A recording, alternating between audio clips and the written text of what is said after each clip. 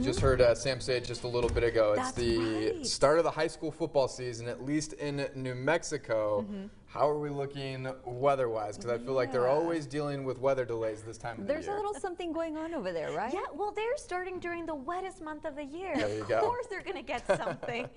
Well, let me tell you guys, it looks like we're starting to see some storms really forming over in Las Cruces. Check out this beautiful live picture that we're going to be seeing here from our mountain camera. And so we are definitely seeing a lot more cloud cover in our skies. That convection is really starting to kick in for El Paso. So let's talk a little bit about what's going on. If you look at a radar map, you're going to see a little bit of a closer view of El Paso in just a second. There we are. So you're going to see that there's a storm system right over the mountain areas just east of El Paso. This storm system just popped up. It's just a pop-up storm, and it really hasn't come together just yet.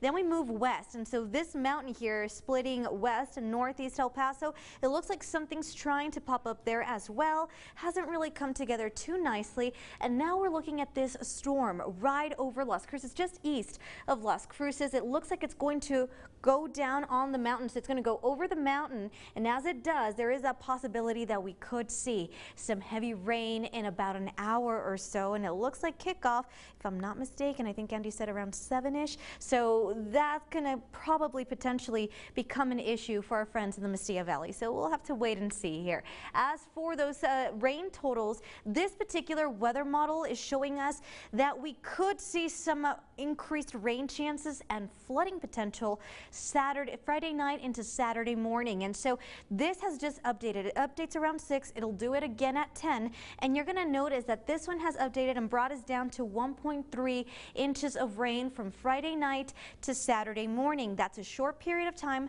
That's a lot of rain. So this is what we're dealing with. 1 inch of rain in Las Cruces during this time frame, 1.5 in Juarez. As we move ahead, it doesn't look like we'll be seeing much in terms of rain around 8 a.m., but we do expect to see an additional a little bit more in El Paso. So 1.5 is what we're forecasting for your rain totals around 9 o'clock Saturday night, and then we could top out to about 1.8 by the time we're done and over with. Well, this one doesn't really update at that point, but yeah, we could potentially see a little bit more as we make our way into Sunday morning. So everything is changing quite quickly. Our weather models are definitely trying to keep up with what exactly can we expect, since this is such a big weather event. Some of our models don't handle it so well. So right now we're at 84 degrees. Dew point temperatures are rather high. Nice southeasterly winds at 15 miles per hour, and those rain chances are just going to continue to stay with us. So we're looking at 79 degrees on Saturday,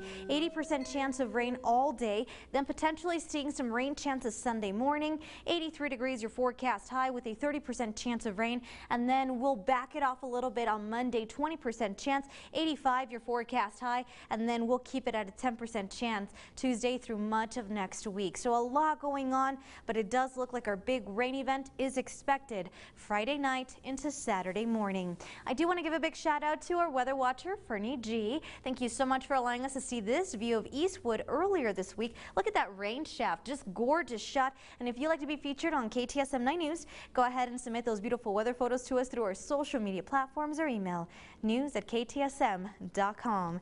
Andy, Natasha, Colin. Monica.